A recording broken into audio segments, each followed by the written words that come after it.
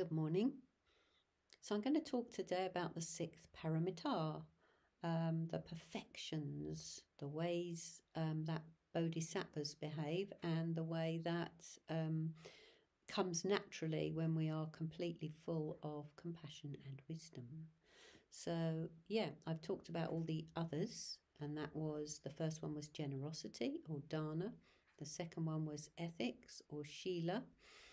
The third one was kshanti or patience, tolerance. The fourth was energy or virya, perseverance, diligence. And then I talked yesterday about the fifth one, which was meditation.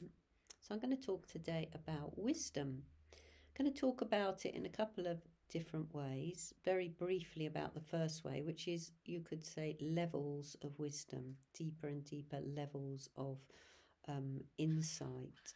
And these are well, they're so extreme and so refined that I'm not going to pretend to know very much about them. So the first one is the emptiness of the conditioned. And that's the main one that we're working on, to see the emptiness of the conditioned. And I've talked about that in many different ways in previous videos, and I might talk some more about that another time. Then there's emptiness of the unconditioned. Then there's emptiness, great emptiness, which you could say is emptiness of any distinction between the conditioned and the unconditioned. So nirvana is right here within samsara, if only we could see it. And then the fourth one is the emptiness of emptiness. So by that time, all concepts are completely meaningless. We don't need any concepts. We've gone beyond any concepts whatsoever. So that's a little bit unimaginable, isn't it? So instead, I'm going to talk about aspects of wisdom, using those 5 Buddhas that we're familiar with in the mandala of the 5 Buddhas. So yes, these are different aspects of wisdom, all coming together, or that came together in the Buddha Shakyamuni. So after Shakyamuni died, very many years after he died, people started contemplating, reflecting on, meditating upon different aspects of Buddha qualities, of qualities that the Buddha had. And those were his wisdoms. And so if we, as you know, we usually enter the mandala through the eastern gate, and there we find that dark blue Buddha, Akshobhya.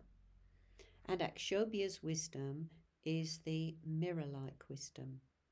So it sees things exactly as they are. And that's just what we don't manage to do. It's a bit like we've got tinted glasses on all the time, and we see things through a me perspective and a my perspective.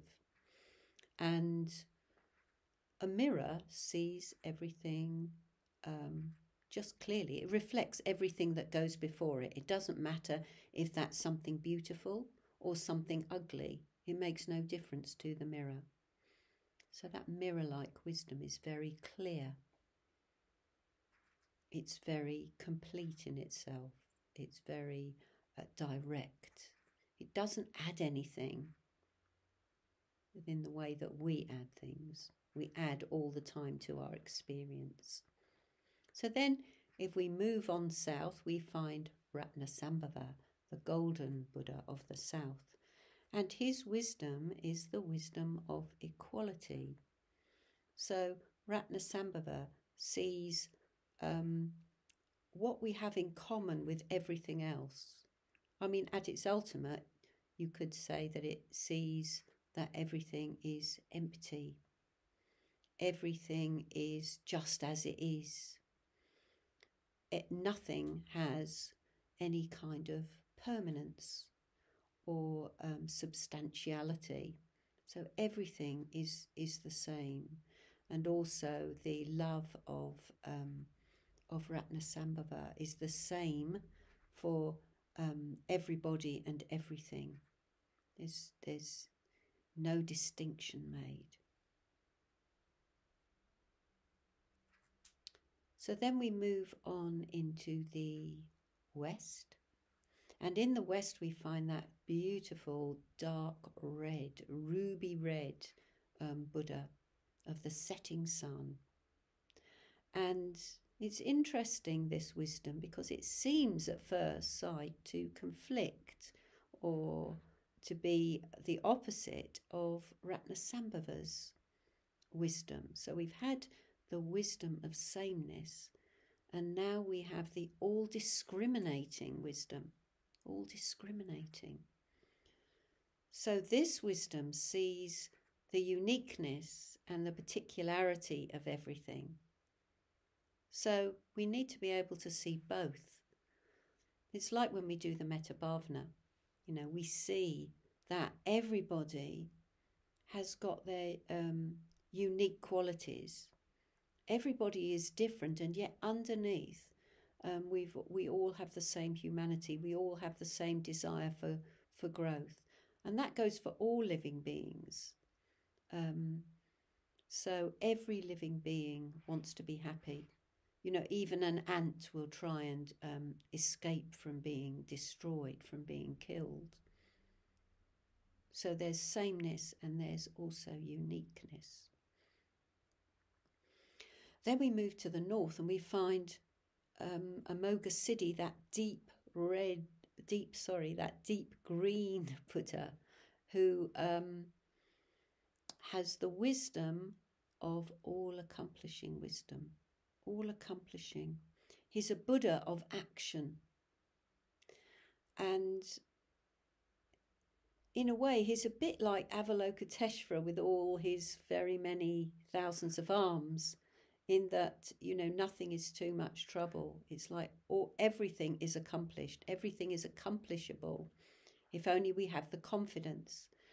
And of course, his mudra represents fearlessness. And if we can face our fearlessness, if we can face our fears and experience that fearlessness, then we will be able to accomplish absolutely everything and anything. So we need to face all our fears. And then finally, there's this mysterious Buddha in the middle of the mandala, who represents space. And his name is Vairocana. And that means the illuminator. And he, in a way, brings all those other wisdoms together in a wisdom called the Dharmadhatu wisdom. And that is just the wisdom of reality. And reality contains all those other colours and all those other wisdoms. It's like a rainbow of wisdoms that is shown through the prisms of the crystal, the beautiful crystal of Vairocana. So yeah, we can contemplate wisdom in very many different ways. And it's always good, though, to bring it down to earth and see how wisdom is relevant to our lives right now. And basically, if we can begin to get an understanding of the three lakshanas, that everything is impermanent, that everything is ultimately unsatisfactory, and if we can see that there is no fixed self, we open up to a very spacious, open, clear wisdom. So that's it for today. Bye-bye.